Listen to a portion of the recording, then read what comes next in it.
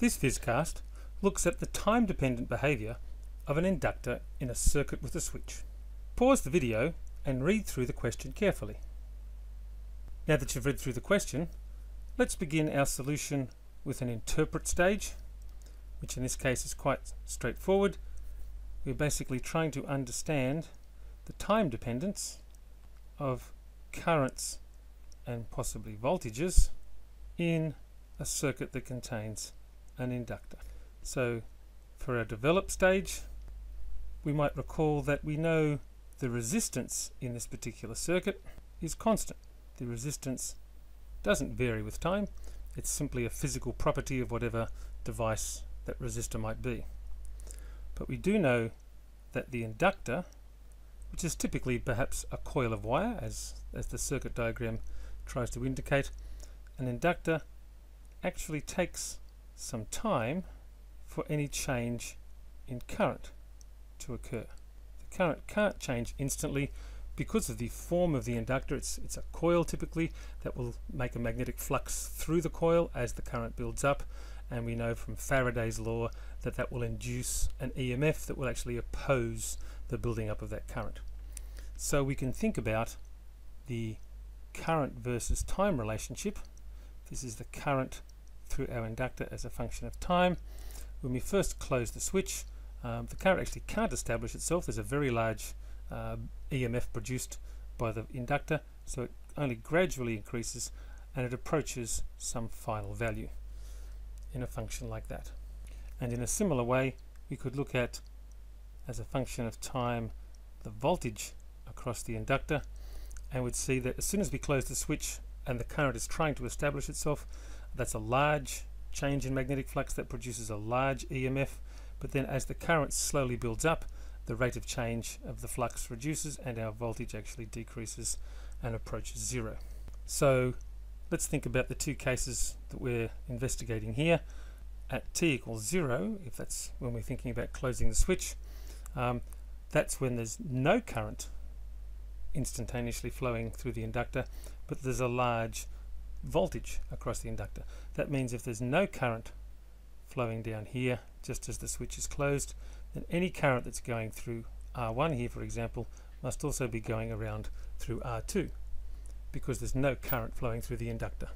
This means that our circuit can essentially be modeled as our voltage supply with a resistor and a second resistor simply in series, because there is no current going through that inductor. Essentially, as soon as the switch is closed, this branch of the circuit containing the inductor acts like an open part of the circuit immediately after the switch is closed. And so if I've got some applied voltage here, I could think about if this was R1 and R2, I simply really have two resistors in series, and I can analyze what the voltage through the 100 ohm resistor might be for that particular situation. What about for the second one, when I'm allowing the time to become very large, some very long time after I've closed the switch? We can see now the current through the inductor will be out here somewhere. It will have essentially got to its steady state value. It took some time to increase, but a very long time after the switch is closed, it will be at some definite value, and the voltage across the inductor will have come down approaching zero. So essentially the voltage across this part of the circuit here will have gone to zero. And you can see that because this is a parallel branch with this second resistor here, the potential drop across this entire parallel section here must also be zero. The voltage drop across each parallel branch is the same. So the voltage drop across R2 must also be zero, meaning there's no current going through R2.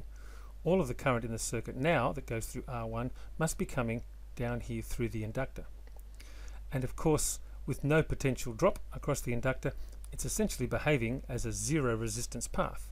Our inductor is essentially just a wire which we idealize as a zero resistance conductor. So our circuit now looks even simpler than before. We have our R1 resistor and our inductor is essentially just behaving like a wire now. So now we really only have R1 in the circuit, and although R2 is still attached to the circuit, there's no current going through it. There's no potential drop across that part of the circuit. So now let's move on to our evaluate step. This should be reasonably straightforward. For part A, we can see what we essentially have is a voltage divider. We have two resistors in series across a voltage source, and so if we think about the voltage across each of those, our voltage divider equation simply tells us that the voltage across one of those resistors will simply be that resistor value divided by the total resistance in the voltage divider multiplied by the applied voltage, which in this case here is the 100 ohms divided by 100 plus 200, which is 300 ohms, multiplied by our 15 volts, and we can see 1/3 of 15 is 5 volts. So immediately after the switch is closed, there will be 5 volts across the 100 ohm resistor. For part B, it's actually again even easier. For part B, the voltage now across R1 here must be the entire voltage of the circuit. If you like, we could think about the voltage here across this parallel part of the circuit, V parallel, and we know that V1 plus V parallel must equal 15 volts. But we've just seen there is no voltage across the inductor at very long times, so this is simply V1 plus 0 must equal 15, or the voltage across the 100 ohm resistor at a very long time is 15 volts. So let's do a quick assessment here. One that we could try would simply be to consider for the first part of the problem here, we use the voltage divider equation, but can we understand if that actually makes sense, for example, using Ohm's law? For part A, the circuit that we had here, basically we can figure out that the total resistance of that circuit, our inductor is essentially acting as a brake in the circuit, so it's simply going to be 100 plus 200 or 300 ohms, and then we can find the current in the circuit, which Ohm's law says will be the voltage divided by the resistance. We've got 15 volts divided by 300 ohms, and then the voltage across that 100 ohm resistor will be the current times 100, which is 15 over 300 times 100, and once again we're basically finding 1/3 of 15, which is 5 volts, which is what we calculated using our voltage divider equation. So we can be confident in that answer.